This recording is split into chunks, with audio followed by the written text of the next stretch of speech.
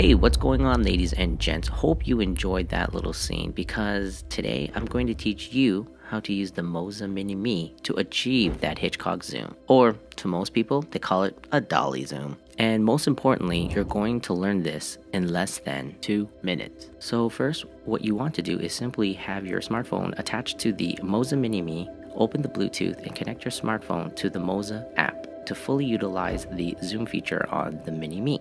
Now that your smartphone and the Mini-Me are synced, you are ready to begin. Step 1. Whatever subject you decide to put in your film for the Dolly zoom, just make sure the subject is in the center of the frame. It works best in the center because you're able to see the background on both sides of the subject move more clearly. Step 2. Now, for this Dolly zoom to work, the most important thing you need to remember is the zooming in or out with the camera needs to be the opposite to your physical movement. What I simply mean is if you're moving forward, the camera zoom needs to be moving backwards, meaning zooming out. But if you're moving backwards, the camera zoom then needs to zoom in. But the positive thing is the MOZA app has a auto zoom in and zoom out. So all you need to worry about is timing. And timing is everything. So be sure to time your zoom and body movement so that it's moving in sync as one motion. Step 3 is simply go out and try it yourself and start adding this Dolly Hitchcock zoom